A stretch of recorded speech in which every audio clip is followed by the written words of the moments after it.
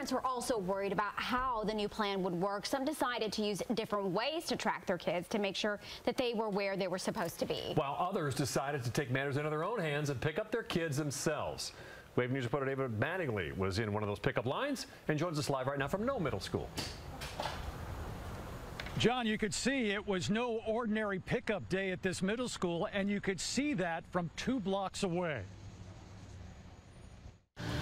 The line of cars started forming more than an hour and a half before classes let out.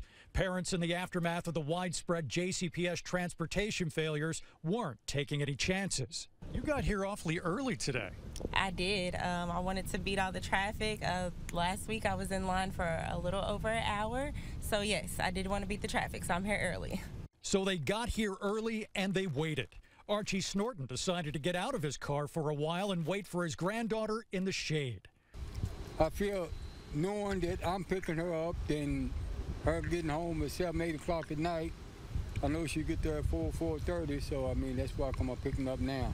It's not unusual to see this many cars coming from the entrance of the school and then lined up down the block.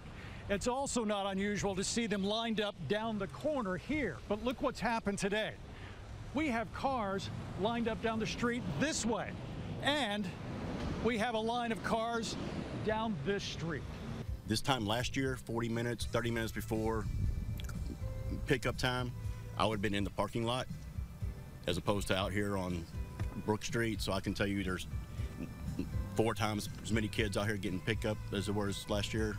We could be looking at a new normal. Some parents want to see the root cause of the JCPS transportation debacle addressed before putting their students back on the bus.